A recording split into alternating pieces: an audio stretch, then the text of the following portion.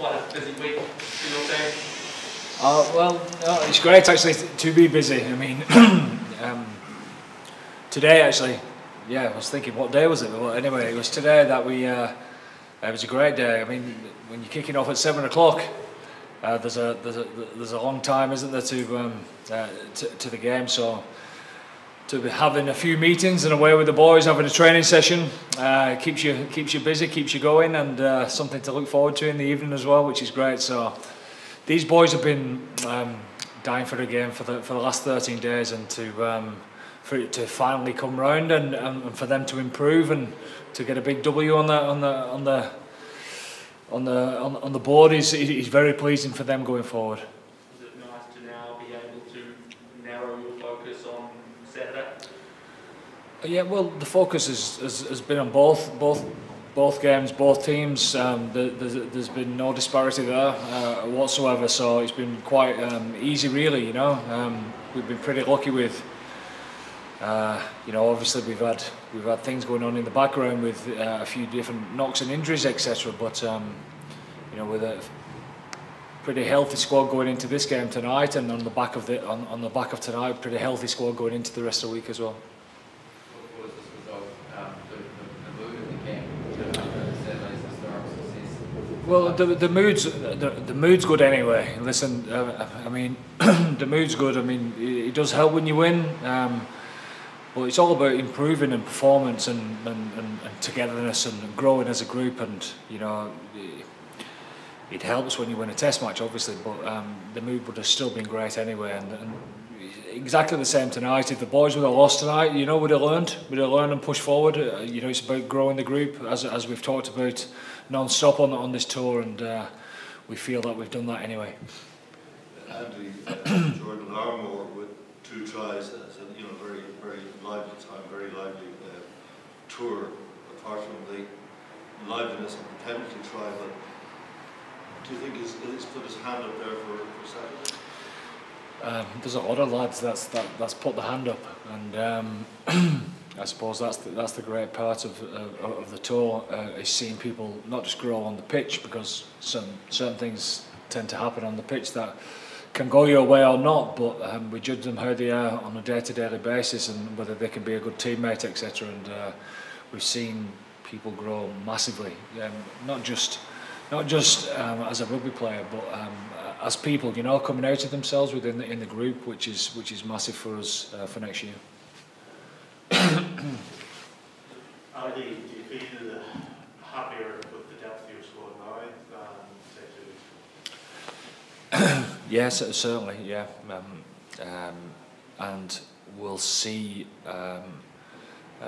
what comes of this. Obviously, it's up to the players to dust themselves off, go on holiday, and what their appetite's like to start pre-season training off with the bang, because they understand what it's all about to be a top-line international player, and then, according to how pre-season goes for them, you know, how they start the season and whether they put the hand up in the first 7 games to get selected for the autumn series, is up to them and the hunger.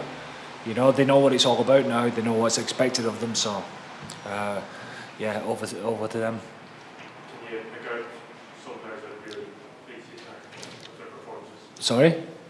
Sorry, were there any players in particular that really stood out for you tonight with their performances? I was more pleased with the team performance, because the obvious thing to learn from the first game is that some lads were pretty desperate, you know, to show everything that they've got, and they understand that it's always got to be team first, and not just discipline with the referee, but discipline in how we play the game. Our discipline was pretty poor in that first game and a little bit desperate at times, and they've learned a lot, because you guys obviously won't realise because you weren't on the pitch, but it was pretty brutal out there, the conditions. It was swirling everywhere, and for a young side to be able to manage the way through a game when things aren't going right the whole time, you know, I thought was tremendous. I mean, you look at the discipline that we had as far as territory is concerned, and how our set piece was handled, and how we went after them defensively. I thought they managed the game together as a whole superbly well. Over the last 2 matches, where did the Māori All Blacks challenge you the most? Transition, throwing the ball around. They are unbelievably dangerous. I mean, they challenge you massively as far as one-on-ones are concerned. They made a couple of line breaks out wide tonight and through the middle. The skill set is tremendous, and that's where they're always going to be dangerous, hitting you on the break. But having said that, because we played in the right parts of the field, we felt that they was going to continue to do that, and we forced a few errors, which was nice from our part. There's been a bit of chat around the international window and where the Māori All Blacks fit into that. Do you think the Māori All Blacks is a side of the calibre that could take on other Tier 1 nations? Well, we certainly feel that you know, this is certainly not a tier 2, tier 3 type of game for us. You know, we with the side that obviously that we were putting out, a newish side that's learning together and trying to grow the squad. We've said all along that this is like 5 test matches for us. There's no doubt about that. You know, the lads don't get a test cap for playing against the Māori All Blacks, but it's certainly a test match as far as the way that we was building it. Keith, what did it mean to leave your country and get a win? Yeah, it was genuinely one of my proudest moments. You know, all the people back home, the place where I'm from, you know, Limerick, rugby crazy, and it was a huge honour. It was a huge honour, but it was a huge honour to captain such, you know, I suppose a young side, inexperienced side, and you know, they getting their first win in an Irish jersey down in New Zealand, and you know, we done it together, and being able to captain that side was very special.